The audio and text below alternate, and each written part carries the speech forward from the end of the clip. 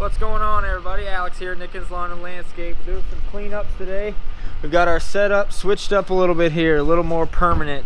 We put it on the front of here, shooting it into the trailer. I'll show you a little bit more of that when we get to the property. But this is what we're rolling with today. May pick up a little something along the way, but we got some BR700s. We got our billy goat blower. We got our aerator on there. We got to do one aeration while we're out and about. A little late for aeration, but it's my mom's house. She's a little, what do you call it? She's a procrastinator, so here we are aerating after it has already snowed, but it'll be fine. We're not going to see just aeration. So here we go. Going to do some curbside pickups. All right, so we're getting ready to pull up to our first locations. That's plural. There are two houses right next to each other. They both got their leaves to the curb. All we've got to do is vacuum them up, and they're pretty small piles, so we should be able to knock this out pretty quickly. First houses or first time using the vacuum right onto Lake Forest Drive. Since we have put it on the tongue of the trailer like this, so we'll see how it works out. But I think we'll be fine, but we will have to get it all set up here right when we get up. In half a mile.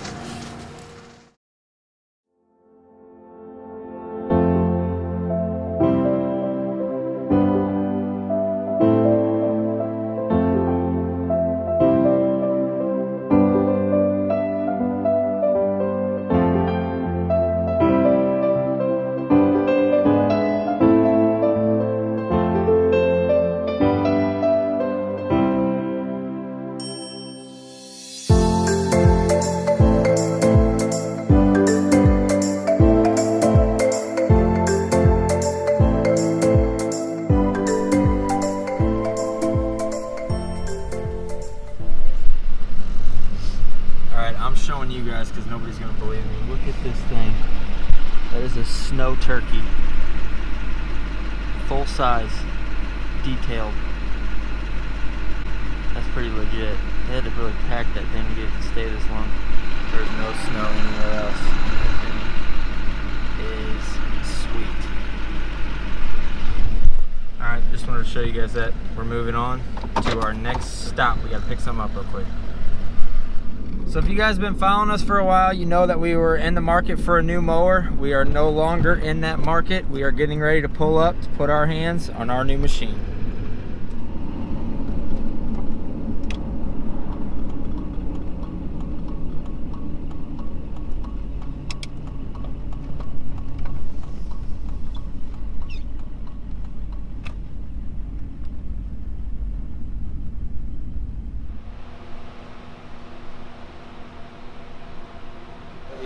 we'll do all the small ones probably with just backpack blowers like normal, but the big ones, that shit takes so much different time. Oh, yeah. So fun. And the worst part is, I mean, it can only hold so much before you've got to dump it, but Right. you can go 10 miles an hour to go dump it versus, you know. We got a leaf vacuum. I mean, we're setting it up to where we can dump, do it like that. So we'll dump it, vacuum it right into the truck. So Should be in good shape. And he just gave us the rundown on how everything works. So. Yep. Yeah, you get the hose off, and then there's 2 pins underneath here. Okay. On each side. You just bring it, get a guy on each side, it's kind of heavy. And that pin there Slides out. Yep. And bam. Okay. The install kit and everything can stay on.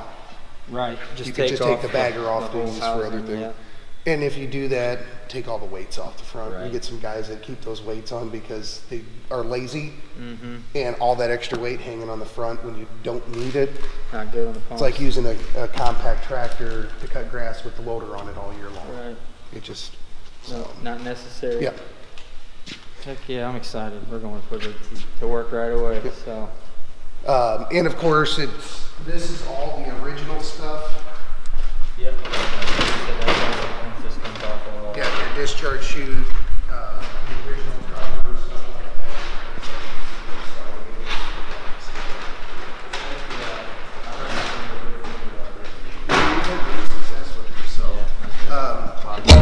Seat, of course, for your operator weight. Just adjust it while you're off. That'll actually. Is that white number, is that based off of what Weight. your weight? Yeah. So that'll actually adjust that to the operator weight and stuff like that. And just do it while you're off the seat, so you're not doing as much douche while on it. And of course, you do the adjustability of the armrests as well, where you can change the angle. Put that down.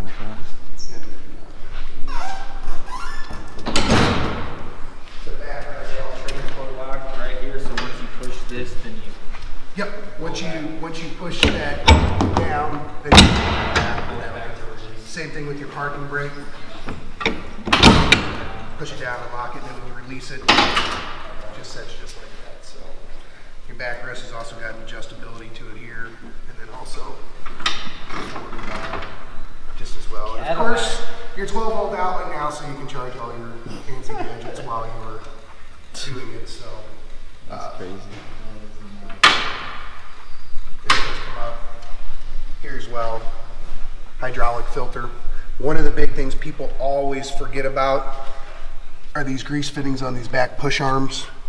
Make Okay. sure that they're greased, and when you grease them, make sure you move the deck up and down full from all the way down to all the way up. Right, and then so hit that 'em way again. it greases them all the way good. Right. Yeah, and I'll go through the manual, make sure I get all that work. Serial number location Yeah. for insurance reasons.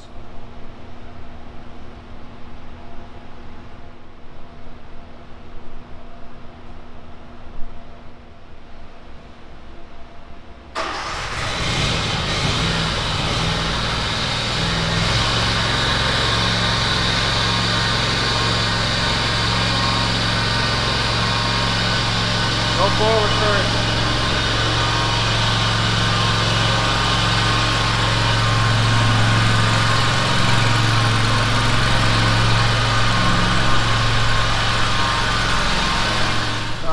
Oh, you're right. Appreciate it. No problem. Thank very you. much. And yeah, like I said, just I'll shoot me give some you- feedback yeah, or I something. I will. would like to see just Definitely. how well. Right. Because I mean, we've always had leaves before, but leaves get compacted with as much snow, wet snow is what we did. Right, and stuff and like got that. pushed down in there real good. So I know I got a mess at home. yeah, we'll see. Well, we'll be going crazy the next Yep. 2 days, so you'll see. All right. I'll give you a call and let you know. Yeah, appreciate Thank you. it. No Thanks. Have a problem. good Take one. care.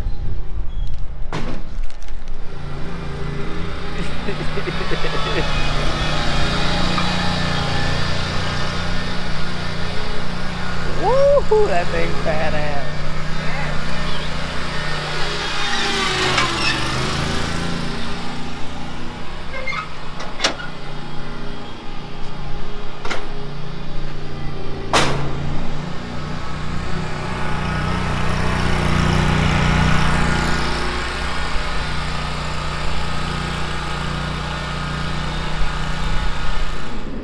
Well, what do you guys think?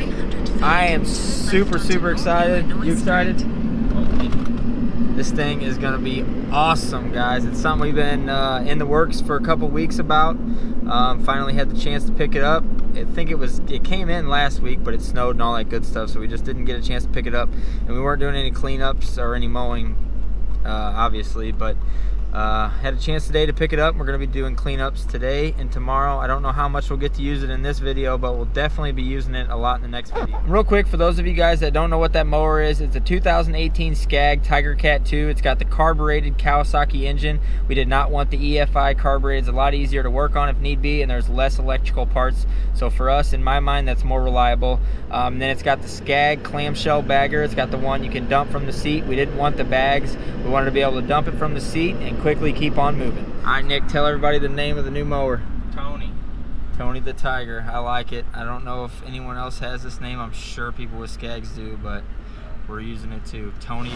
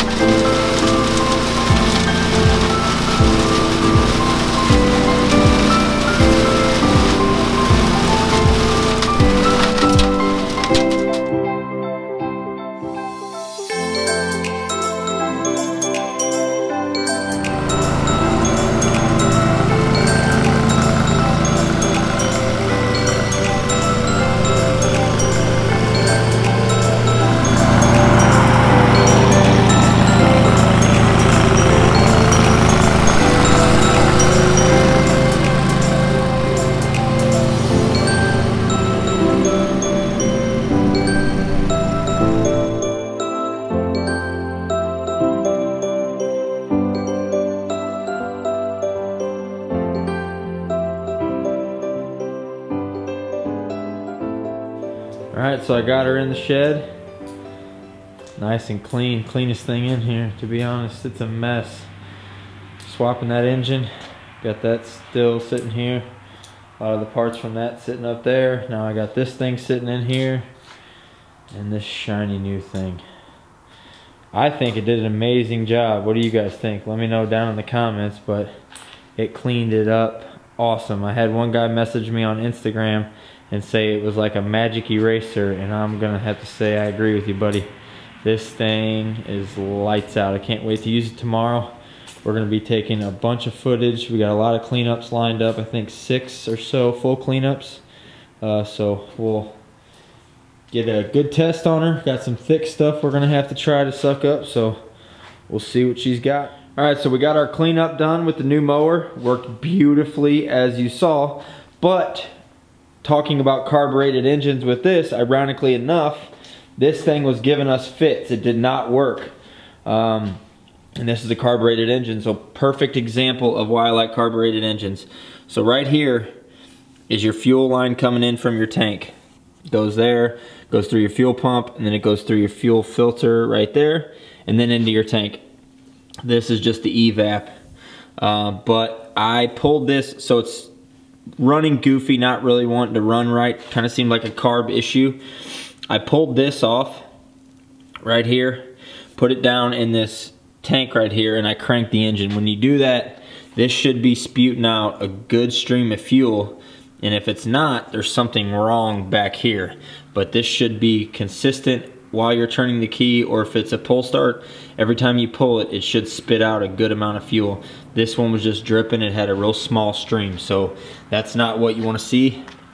So first thing you look at here is your fuel pump. I swapped this out with another fuel pump I had over there, and same issue, so I don't think it's that. Going back here now to the fuel filter, I'm going to put a new fuel filter on it, and whenever I do that, I'm going to blow this line on the back side of the fuel filter, on the tank side of the fuel filter. I'm gonna blow that with compressed air up into the tank. So I'll crack this right here, this gas cap up here, and I should hear that come through, and I may even hear like a pop. I may hear something come out of there, or it may be restricted, but I'm assuming that's gonna be clear. I don't know if it's my fuel filter or if I have something in the lines, but I'm gonna start cleaning this up here, and just a perfect example of why I like carbureted engines. If that was an EFI engine, it could be something electrical, and I could go through all that, try to fix everything, and never find the source of it, and end up having to replace an electrical part, which is going to cost money. Here, I'm going to put a $5 fuel filter on it, which I keep a bunch of these over on the shelf anyway, so I've got one sitting here. Should take me 10, maybe 15 minutes, and hopefully I'll have this thing back up and running. It was a clogged filter.